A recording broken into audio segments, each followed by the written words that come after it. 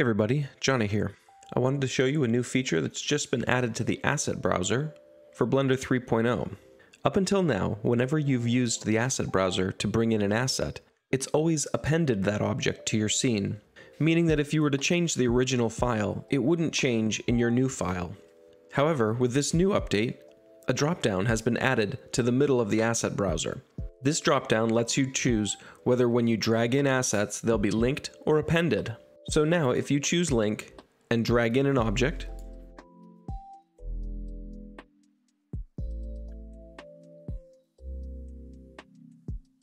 you now have the ability to go back and edit the original file and have it update in your new file.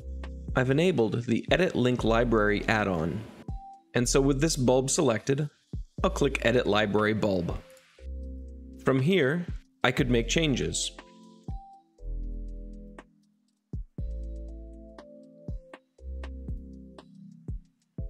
And as you can see, those changes have now been reflected in my new file.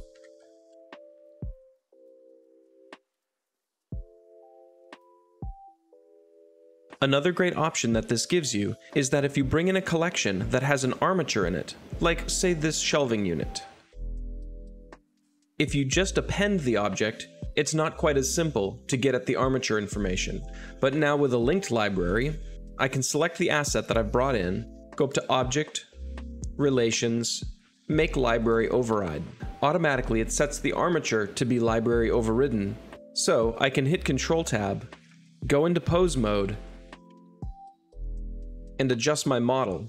However, I would still be able to go and edit the original mesh that went along with this object, and it would change in this file.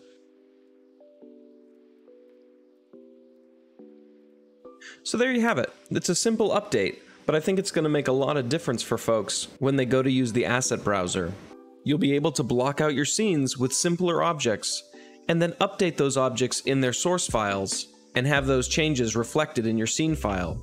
The asset browser is really coming along, and I hope we'll be seeing it in full force in Blender 3.0. I did an intro video to the asset browser. You can check it out here. I hope you've been enjoying the channel. I hope it's inspiring you to make some awesome stuff.